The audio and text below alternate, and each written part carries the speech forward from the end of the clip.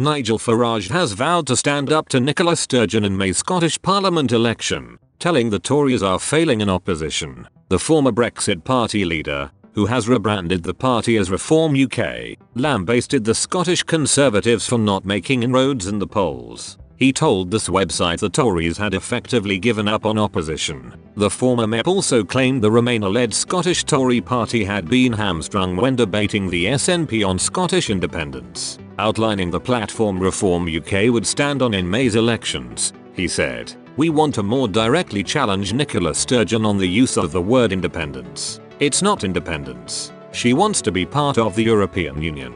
But how can a Remainer Tory party in Scotland make that argument when they don't really believe in it?" The SNP has vowed to take Scotland back into the EU if the country leaves the UK. Ms Sturgeon hopes to hold a new vote on independence by the end of the year if she wins a majority at the Holyrood elections. Permission to hold a referendum must be granted by Prime Minister Boris Johnson.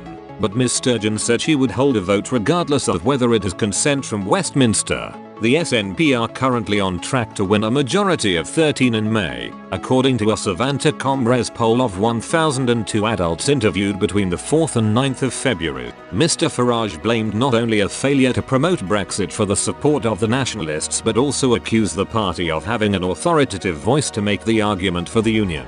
"The Scottish Conservative Party has virtually given up being in opposition," he said. "Ruth Davidson may have been a Remainer, but Ruth Davidson was a personality that led the Scottish Conservatives. Now, they've got no one.